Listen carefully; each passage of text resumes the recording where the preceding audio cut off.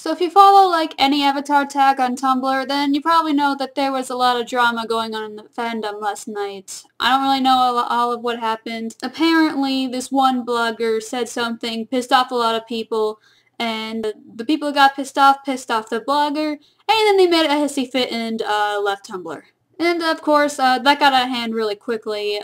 People just kept fighting with each other. Like I said, I don't really know what happened, but apparently it had something to do with the movie, of course, and the race issue of, like, Asian culture not being portrayed enough, or Sokka and Katara are played by white people. I agree with the majority vote that the races in The Last Airbender were totally just not...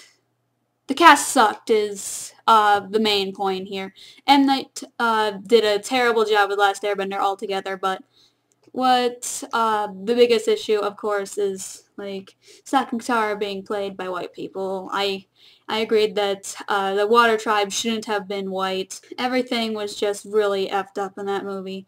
It's terrible. Never watch it.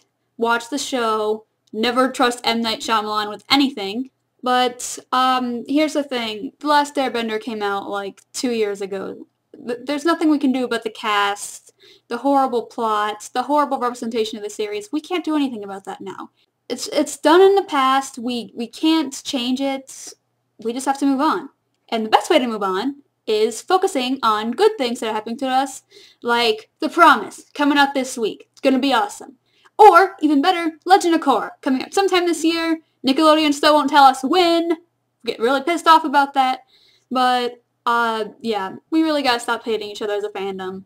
We gotta love each other, respect our life, and don't run with your spears. Season 1 reference for the win.